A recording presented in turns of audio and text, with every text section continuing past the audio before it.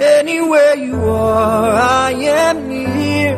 Anywhere you go, I'll be there. It's a really touching song. It's a very emotional song. It's a song about making promises and sticking with it. And when you tell somebody, "Hey, I'm gonna be by your side," that you mean it. Oh, every single promise I'll keep.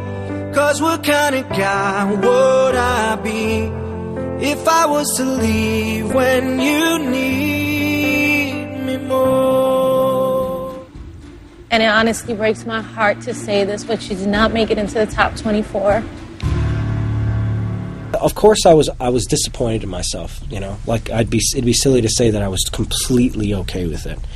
I was disappointed in myself, but throughout the competition, I felt, you know, I could have done better in this performance, or I know I could have done better in this performance. So along the way, I gathered the information that got me to that point. And when I was in that specific setting, I was just like, okay, I factored in the pros, factored in the cons, and I just figured there's a really good chance I can go home.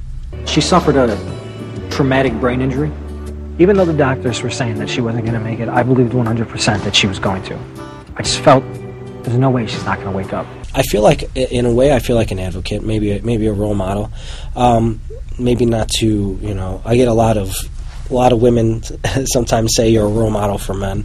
I don't think that. I think I'm just an advocate for, you know, caretakers, you know, people who just genuinely want to see someone they care about get back on their feet. You know, I think it's when she got into her accident, it wasn't about, oh, I want to marry this woman, or, oh, you know, she's my fiance. It was, she is my best friend.